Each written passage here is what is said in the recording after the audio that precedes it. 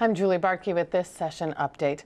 Arden Hills is the likely future site of the Minnesota Vikings Stadium. Ramsey County officials stood alongside Vikings owner Zygi and many Viking notables to announce an agreement has been reached on a stadium deal.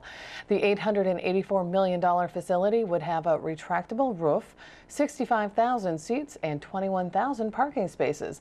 This last point is key to the reason the Arden Hills site was selected over Hennepin County. Financing breaks down to $407 million coming from the Vikings, $350 million from Ramsey County, and $300 million from the state.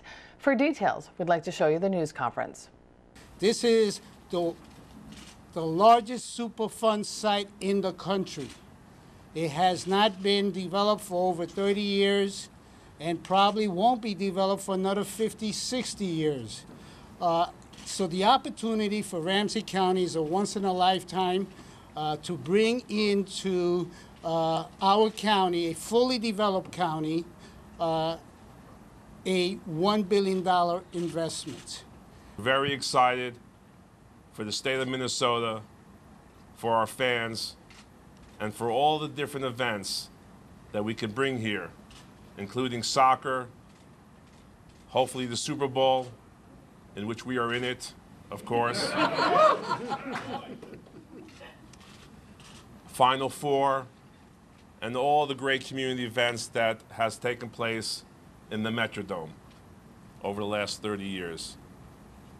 But this is very exciting because this establishes a venue for the next generations that our kids and ourselves can be very proud of and can have memories of football and family that has always been in the past the tradition of Minnesota and their fans. We got about 3 more years at downtown, then we're going to start all over again out here. That'll be my second stadium that I've opened here. But I go back a little further than that because I was raised in Superior, I lived in Forest Lake, I lived in Roseville, I used to hitchhike by here all the time. And during the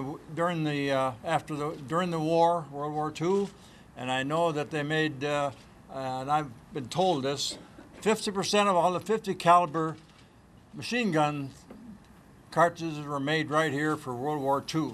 This is a historic place, and it's almost like fate has saved this for the Vikings.